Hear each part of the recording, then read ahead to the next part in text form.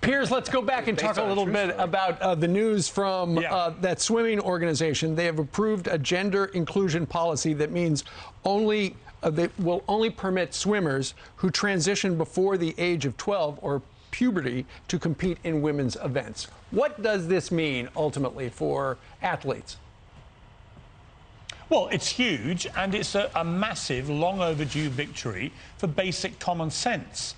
You know, anyone who's tried to raise concerns about this issue, as I have now for several years, gets immediately abused and called a transphobe and all the rest of it, when actually it's nothing to do with being transphobic. It's all about fairness. I support trans rights to fairness and equality, but I don't support their rights to diminish or degrade women's rights, and that's what was happening in sport. And we all knew it. You know, Caitlyn Jenner's been on Fox many times recently just talking common sense about this, and she should know.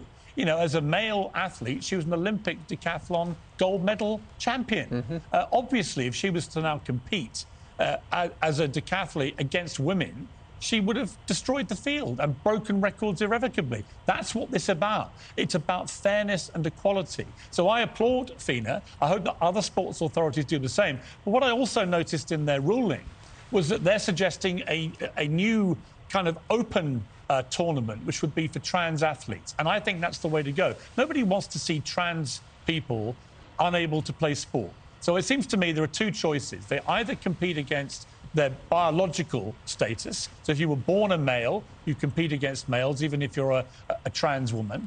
Or you have your own category and you compete against other trans women. And those seem to me to be the two fairest ways through this. So I think it's a really groundbreaking ruling. I'm glad it's happened. But why is it controversial?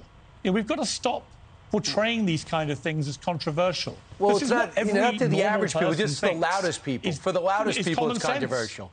But that's just my hope is, Piers, this is going to ripple to other bodies and other sports, all the way down to the high schools, where they're going to go, yeah, I'm just going to go with what the world bodies are saying. And that's where the high schools will have cover for the protests and what have you. I think women have a right to compete against women. Since when is that a bad thing? Well, I completely agree. And you know, I saw Megan Rapinoe, the big soccer star, women's soccer star today, undoubtedly brilliant at her sport, but she's come out condemning this ruling and saying you've got to be completely inclusive to trans athletes, to which I would say this. Megan, do you remember when you got beaten as world champions, the female American team were world champions, and they got beaten 5-2 by a bunch of under 15-year-old boys?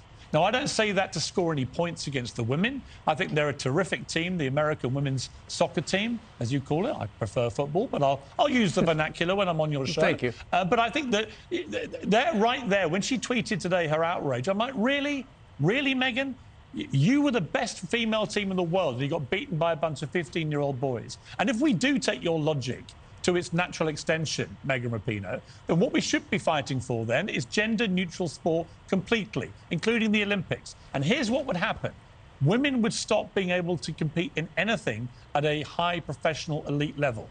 Because we know the reason is because men are born with superior physical bodies. Nothing else, not mental. I'm not saying they're more intelligent. In fact, oftentimes we're more stupid. But when it comes to physiology, you cannot dispute the advantage that males have from birth and particularly from puberty. And that is what is at stake here. And women's sport has to be defended. It has to be protected. And this ruling is fair and it's just and it will protect women's rights. And anyone who goes against it and says it's transphobic or whatever they want to say it is, they are the ones who are the problem in this debate. Thank you. Piers, Stephen Colbert, his production team was at the Capitol, and they went into one of the congressional office buildings. They were authorized to be there. They had some interviews with different people on the Hill, and they did their interviews, and they ended up staying in the hallways, and they started filming what we call stand-ups and started filming some final comedy elements in the hallways, and the Capitol Police came and arrested them and said they were not authorized to be there. What's your reaction? Well, all I could think of when I heard this story was, could you imagine if that had been a team of journalists from Fox who'd been caught doing that? Could you imagine what Stephen Colbert would have done on his show if that had happened to Fox people? And that's always my litmus test with these things. If you swing it round to the other side, as he would put it, then you get the reality, which is this was shocking behaviour. by this team from the Colbert report. They shouldn't have been doing what they were doing. They were brazenly breaking the regulations. They were being warned, apparently, early in the day not to do it. And if you're going to be Stephen Colbert lecturing everybody about the need for obeying security at the Capitol, which I would agree with him about, and the need to enforce the rules there to stop any more of the scenes that we saw on January the 6th, that's fine. If you take that position strongly, make sure your own team don't go and break these rules. And he was warned a bunch of times, Piers. Because that's what they were doing. They were warned to get out. Hammering Fox if it was the other way around. Yeah. And they were warned to get out a bunch of times. They didn't care. So they spent the night in jail. Right. Speaking of Fox, the rules are not for them. Fox Nation, our streaming service, every weeknight at 4:30 in the afternoon. Piers Morgan Uncensored drops into their platform. We hope you watch Piers later on today on Fox Nation. Piers, thank you very much. Thank you, Piers. Great to talk to you guys. All the best. And for the record, we did not censor this entire appearance either, right? So far. Oh, yeah. Well, let's see what we do for the West Coast. Oh, that's true.